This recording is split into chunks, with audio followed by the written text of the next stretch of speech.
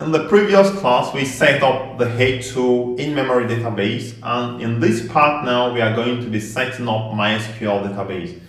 Now, for you to set up MySQL database, you need to install MySQL in your system, and that is quite easy to do. Simply download MySQL by going to MySQL download, and download MySQL and install it, and then also install MySQL Workbench.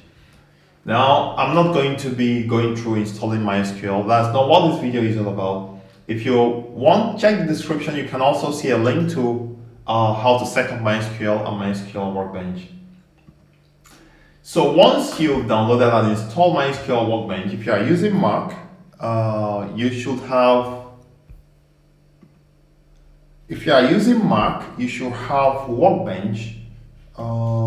MySQL Workbench. Okay, so here we have MySQL Workbench, and what I'm going to do now in MySQL Workbench is to just open it up for you to see how it looks like. So this is how it looks like.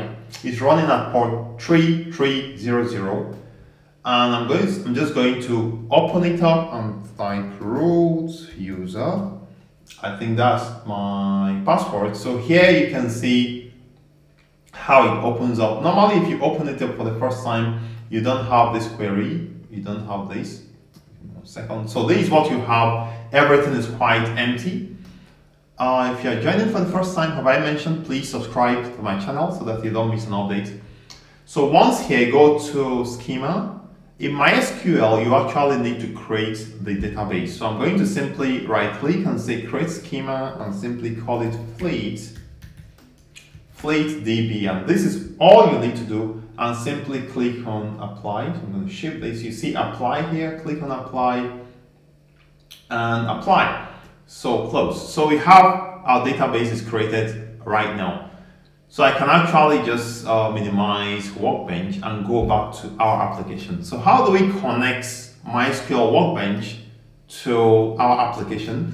Again, the same way we did with H2. So this H2, I'm going to comment these out by using a comment, by commenting them out using the hash key. And I'm going to simply paste the configuration for MySQL.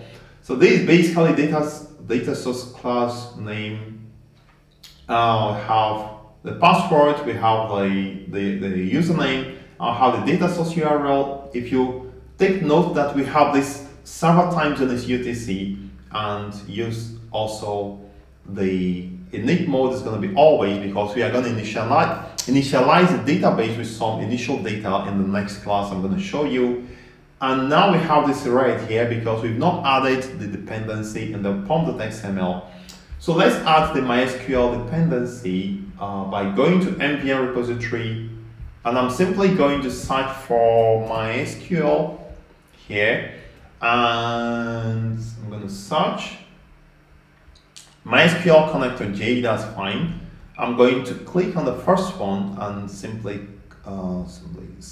select the dependency here and go all the way back to my pom.xml here and simply add the dependency here. So once you add it, I'm going to go to File and Save All, and right click on my project here, go to Maven and just reload the project. Now, if I go back to the properties, this error should go away. So we now want to run this application, and let's see that it actually connects to my SQL database. And let's see, how do we know? We will see that it will create the tables, all the tables for us automatically in my SQL database. And let's just try to see how it works. So I'm going to click on run. Let me just make sure everything is okay. Everything should be fine. So I'm going to click on run and let's see how it works. So the application starts as usual. So let's see. Everything starts up as normal. So I'm going to go back to MySQL Workbench here, and we're going to drop down FleetDB, and now we have our tables right here. You can see the tables have been created for us. So simply because we got the configuration right. So I'd like to stop here, and I also want to mention that in the next part, we are now going to be adding initial data to the database. And we are going to do that using data.sql file. So please remember to subscribe to my channel if this has been informative for you. Also, if you have any challenges getting their sites or following, please let me know in the comment box below what challenges you have. And I remain Kind on the Tech Pro, and I'm always there for you.